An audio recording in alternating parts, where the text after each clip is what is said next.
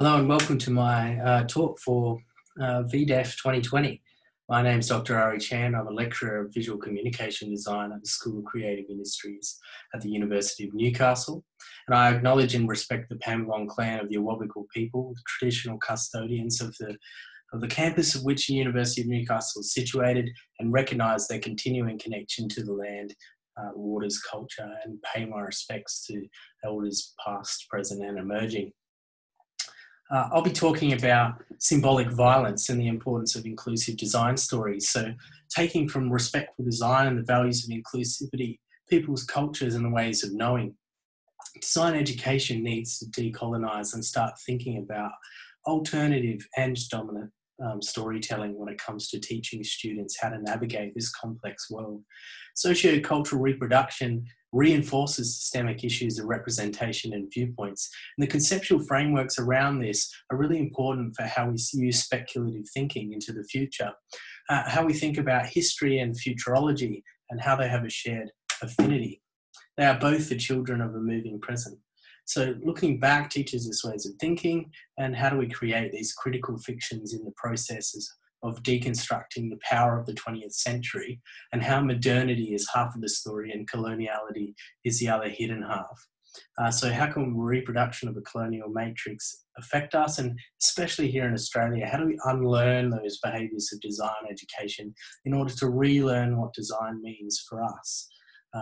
And our area. So if we start to take the presupposition that the contemporary world can be considered a massive design failure, how do we start to think about moderns and non-moderns and how they develop things for the future?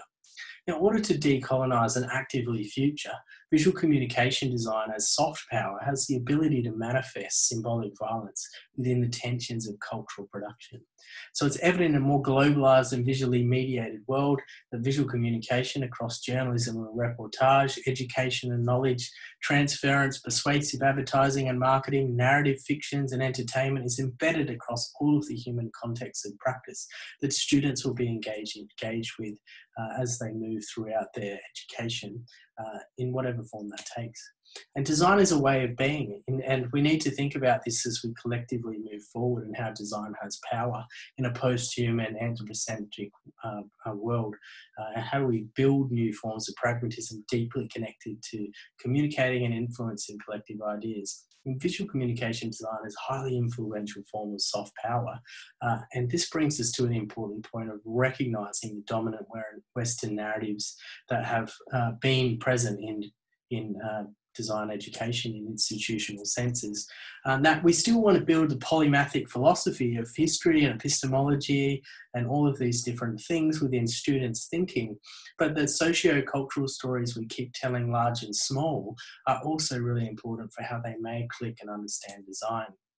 And how might things like Indigenous Design Charter or other organisations thinking about decolonising design and telling stories help build and design students to think about how they negotiate the social, cultural, economic capital of them producing in the world, whether it be experiences or whether it be physical objects, and that the designer sees the world in order to be in it.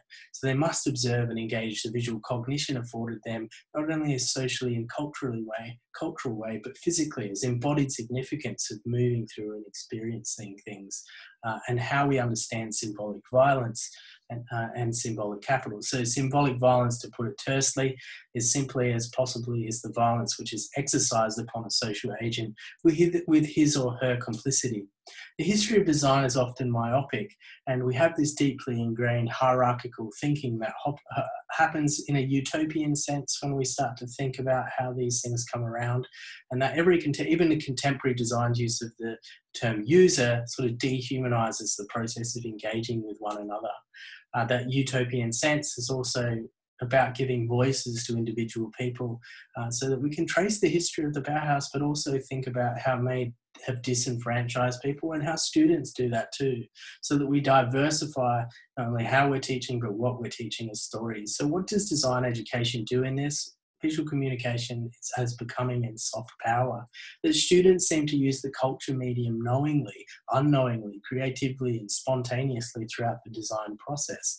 And that whether they're thinking about exposing dyslexia and how it might operate for someone moving through the world, or developing a typeface like Christian Boer, that you're presenting these types of case studies and examples to students, whether they're working in an analog or digital way, that they're exposed to these processes of making the icon for disabled more accessible, like Sarah Hendren and Brian Glennie, exposing these stories to students, and that they might be in their own backyard, like here in Newcastle for me.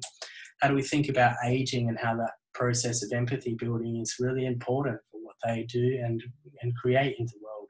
Typefaces that work across multiple language systems, and we develop multiple superfamilies of scripts and superscripts across languages. How do we start to use data information and visually communicate sort of myths around how storytelling works in these processes of police murders of Black Americans, and using alternative ways of presenting information? How do we think about the stories of like mixed race people, and not just having this stereotype, but the people of colour in general across the world having a voice and having stories? And using design research methods for mapping these experiences, or using illustration like this example from Cecilia Flume, who was an adoptee to a Swedish family, using illustrations as a storytelling mechanism and showing these examples to students, or how the arrival of migrants and refugees to Europe was affected by creating interactive, visually rich and vibrant, and maybe using traditional techniques to communicate the story. This is an example from a PhD student here at Newcastle, Christian from Brazil, who looks at censorship within the Brazilian government and how visual communication has played such an important role in that people's designed experience. This is one of my past Indigenous students, Jasmine, and using her skills, her communication skills, to communicate how stories work for Aboriginal and Torres Strait Islander people in Australia, and believing that design can help those stories be enacted for people.